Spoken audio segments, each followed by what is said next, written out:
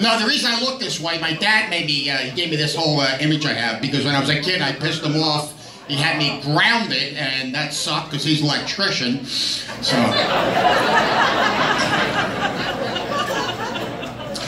That's why comics do what we do, because we crave the attention. I do it because my dad. That's what happened. My dad fucked me up. He didn't talk to me when I was growing up. Never said a word to me. I was a kid. Never a goddamn word.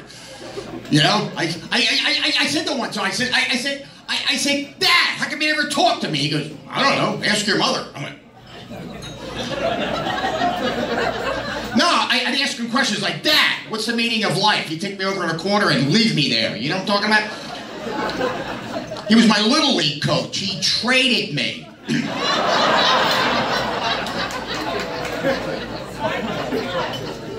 Said to my mom, how come Dad won't talk to me? She goes, well, he feels bad. I goes, about what?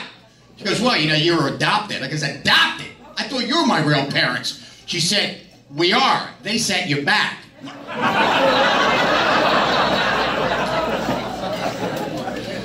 So I had to deal with that. I couldn't deal with my dad never talked to me. So I said, what am I going to do? Go see a shrink? No, I'll go see a psychic.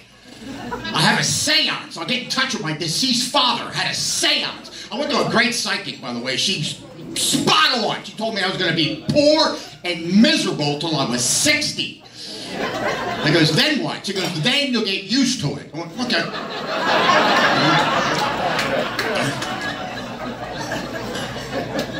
Then I said, hey, what's the future like? She goes, it's like the past, but longer. So I had a seance to get in touch with my deceased father, and during the seance, I heard